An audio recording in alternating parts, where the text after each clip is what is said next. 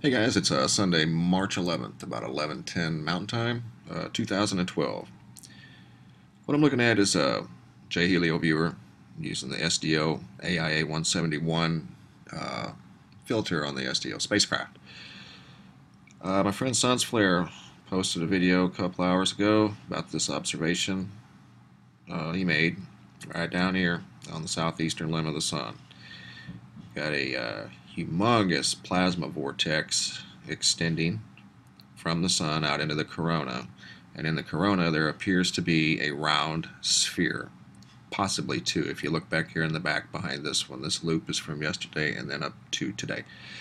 You see one start to form back here as the Earth passes between the satellite and the sun. I guess that's the Earth. I've never seen it do acrobatics quite like that. I'm not saying the Earth did acrobatics, but see how it was horizontal and vertical.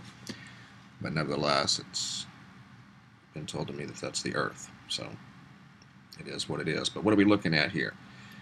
This round sphere, right? There goes a magnetic filament. And then it's just right there. It's totally obvious. I'm going to put the magnifier on it, so please bear with me. The screen's going to go white. And there it is. There's the plasma vortex. Kind of reminds me of an umbilical cord that's feeding a plasma sphere. Totally new one to me. It's very, very interesting to say the least. So it'd be worth keeping an eye on for sure. I don't know if we're witnessing something extraordinary here. It is to me. I've never seen anything like that.